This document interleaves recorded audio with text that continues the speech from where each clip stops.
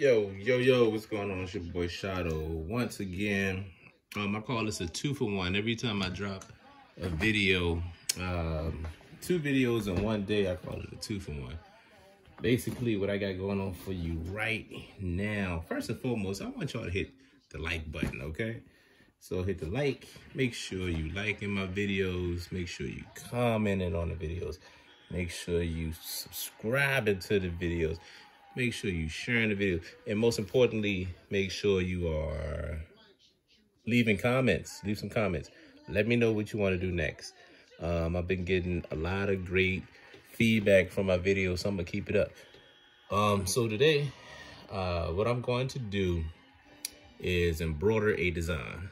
Okay, I have the Brother se425, and I have my logo that I want to put on this hoodie, but I can't see right now, so I need to find my glasses right quick. I can't see a thing. Hold on, yo. This is crazy. I can't see a goddamn thing. Hold on. I don't know where I put my glasses. All right, here we go. I'm back, y'all. All right, so back again. All right, so first and foremost, it took me a long time to figure out how to stabilize, you know what I'm saying? How to stabilize my garments properly. So what I end up doing, I found it's very thick. The stabilizer that I use now, and I use it for everything. I don't know if you guys can see it, but it's called Pelon or something. Pelon 809 Decor Bun. I got this from Joann's Fabrics. If I can find it on Amazon, I will definitely leave a link in the bio. But yeah, it's nice and thick. Nice and thick. It's not thin, and the other stuff was too thin for me. So the more and more I embroider, the more and more I'm just gonna, you know, keep learning. I need to take a class, but the way my schedule works, I ain't got no time for a class of anything. All right, so yeah, so I heat pressed this onto my hoodie. This is a Just Hoods hoodie, by the way. So now what I'm going to do is stabilize it. So I'm just going to line it up. Right now I'm eyeballing. This is like my junk hoodie, but shit, usually I just eyeball it anyway. You know what I'm saying? So I'm gonna just eyeball it, make sure it's nice and tight. Yeah, that feels good right there. Yep, but nice and good right there. Yeah, as you know, this is, you know, with embroidery, it's a lot of trial and error. Just when you think you got it, you press a button, and sure enough, it fucks up. So I'm gonna put a little muscle behind it. Okay, there we go. All right. Yeah, it's almost on there. Can't get this thing on there. Let me loosen it up a little bit. This thing is not working like I wanted to. All right. And this is going to be an interesting video because not only am I going to embroider, I am going to upload the design into my embroidery machine. So if you do have this machine, you know, you're gonna be learning how to do 2 things. So subscribe to the channel. All right, so cool. Okay, so here we go. And I'm still struggling. It's kind of hard to do this with just there we go. It's on there. All right, so we got it on there. So now what I'm gonna do is just tighten it up. You know, go to the bottom, screw this joint on there a little tighter so that it don't come off. Of course, righty tighty, lefty loosey. There we go. And I don't know if you can hear it. As long as it's tight, you know, and as long as that the backing is on it, we're good. So what I'm gonna do is bring my machine a look closer. Hopefully it's in the view of the camera. Yeah, it does look like the camera right there.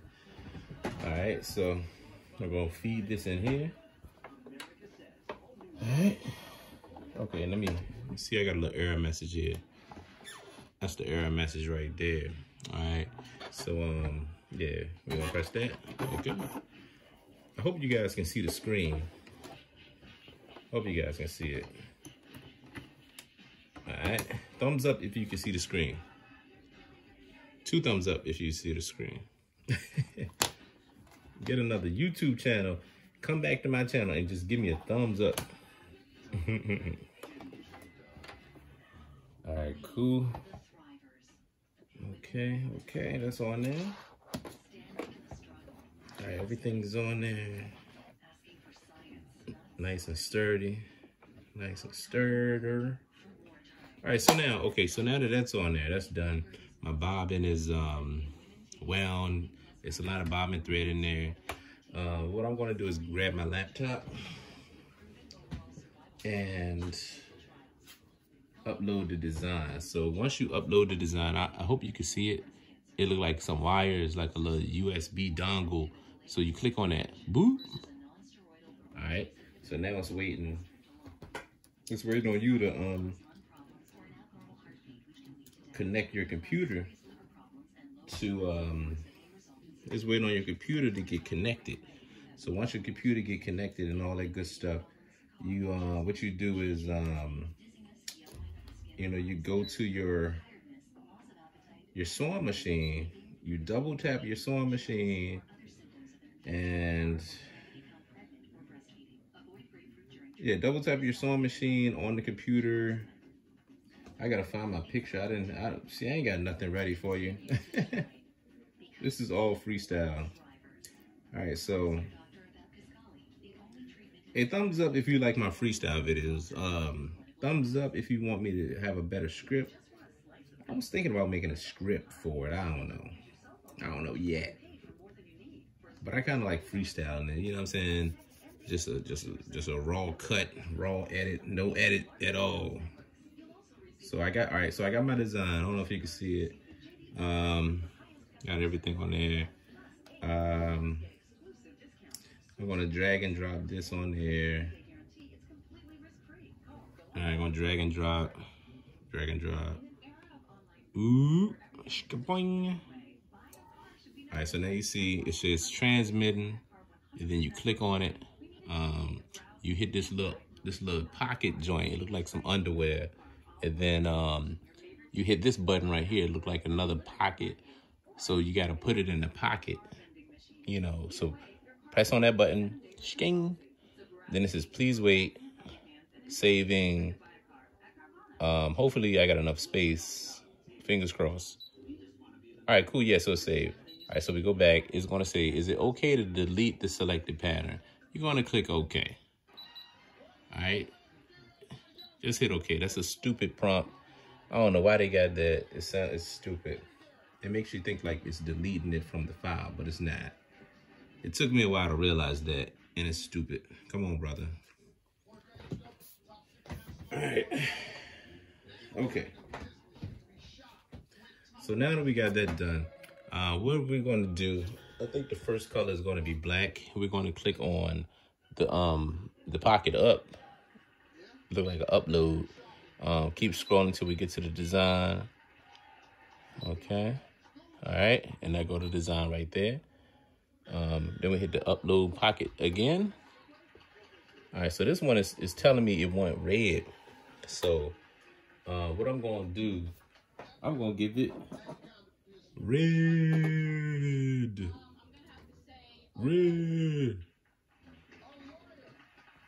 All right, so I'm gonna take this black out. I got the black loaded up at the top. Loading this machine is a breeze. It's pretty cool. You know, it's very simple.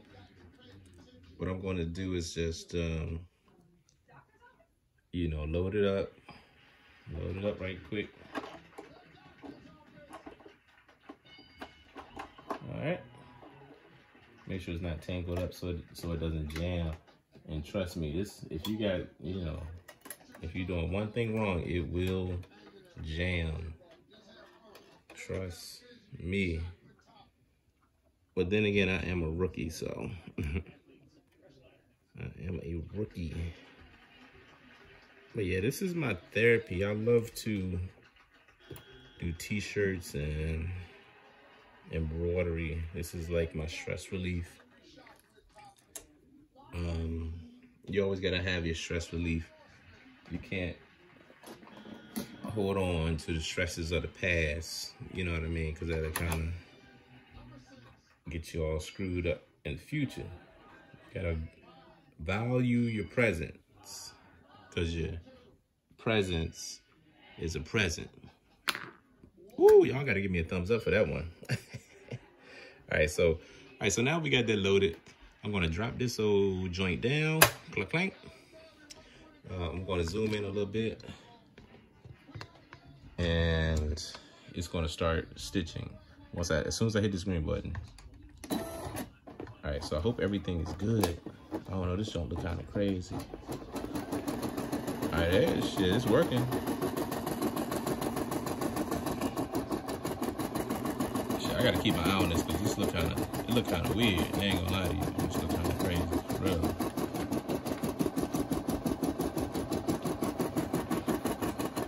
I don't know what the fuck that is. Hold on, let's stop this joint. I don't know what is that? Hold on, let's find out what this is. Hold on.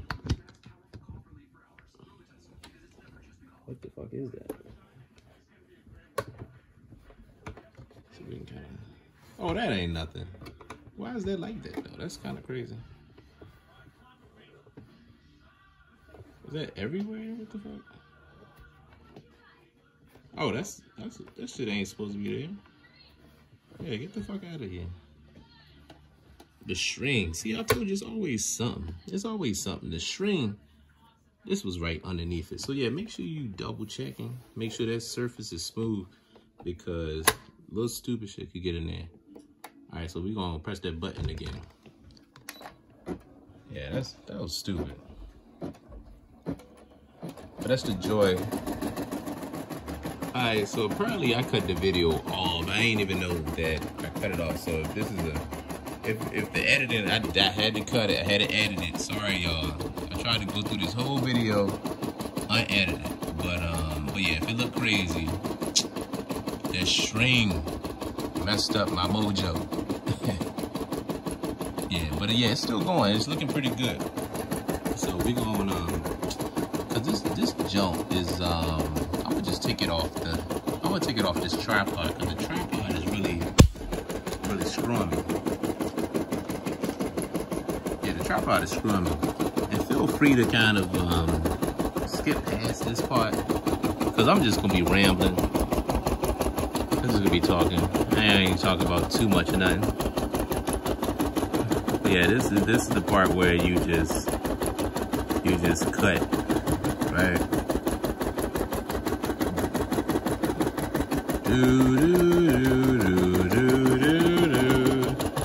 Give me a thumbs up and subscribe to my channel. Do.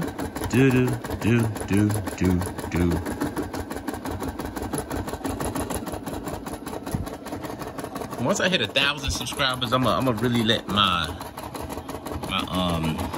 video editing skills, or lack of skills, kick in. I'm gonna put some fancy effects and all types of stuff on my stuff, like I used to do.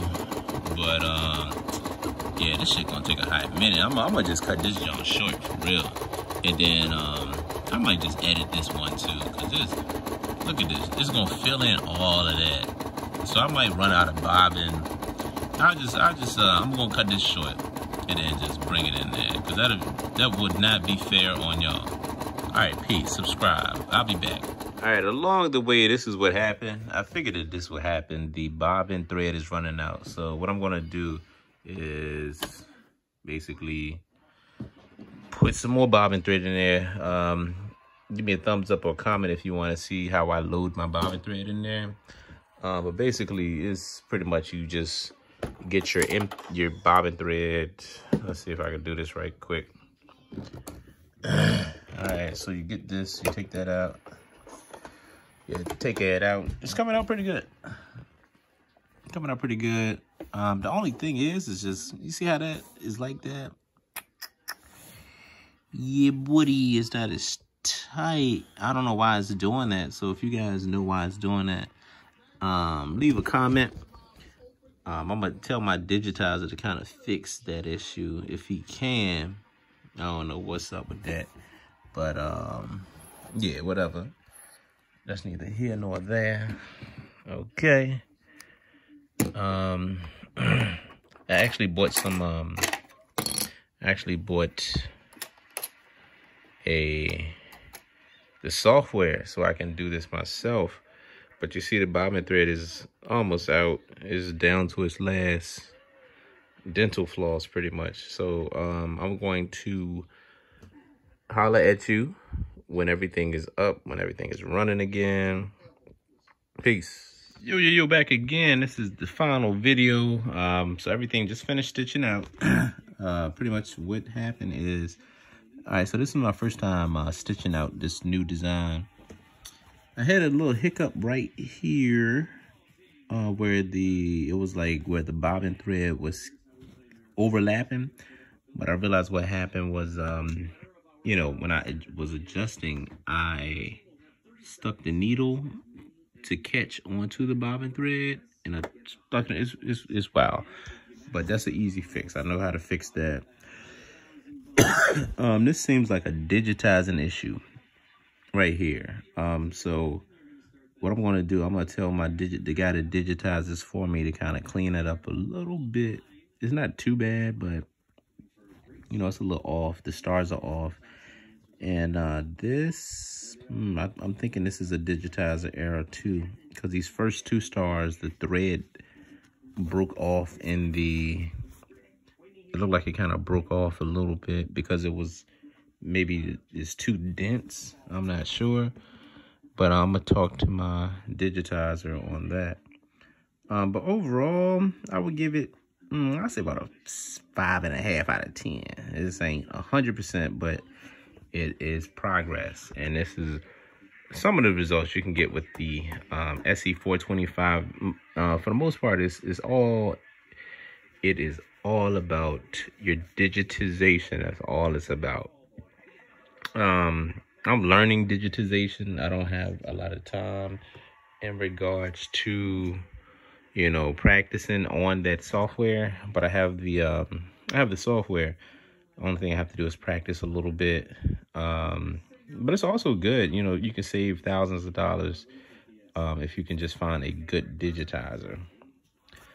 Because, yeah, I mean, this is nice. I ain't gonna lie. He's a good digitizer. I only paid like $10, you know, for the design. So, you know, it took a while to get here, but hey, I'm glad that it's stitched out. So this is major progress in a year that I had this machine. So if you like this video, hit the thumbs up button, like, comment, and subscribe. More videos that you like to see. I still got my vinyl cutter back there, my printer for my transfers, and as well as I got my this is dye sublimation machine. So I know a lot of people want to kind of see what's going on with the dye sublimation. Maybe I'll make a couple dye sublimation videos. All right, peace. Yo, back again. This is the final video. So everything just finished stitching out. Pretty much what happened is, all right, so this is my first time stitching out this new design. I had a little hiccup right here where it was like where the bobbin thread was overlapping, but I realized what happened was, you know, when I was adjusting, I stuck the needle to catch onto the bobbin thread, and I stuck it. It's wow, but that's an easy fix. I know how to fix that. This seems like a digitizing issue right here. So what I'm gonna do, I'm gonna tell the guy to digitize this for me to kind of clean it up a little bit. It's not too bad, but you know, it's a little off. The stars are off, and this, I'm thinking this is a digitizer error too, because these first two stars, the thread broke off in the. It looked like it kind of broke off a little bit because it was, maybe it's too dense. I'm not sure. But I'm going to talk to my digitizer on that. But overall, I would give it, I'd say about a 5.5 out of 10. This ain't 100%, but it is progress. And this is some of the results you can get with the se425. For the most part, it is all about your digitization. That's all it's about. I'm learning digitization. I don't have a lot of time in regards to, you know, practicing on that software, but I have the software. The only thing I have to do is practice a little bit. But it's also good, you know, you can save thousands of dollars if you can just find a good digitizer. Because, yeah, I mean, this is nice. I ain't gonna lie. He's a good digitizer. I only paid like $10, you know, for the design. So, you know,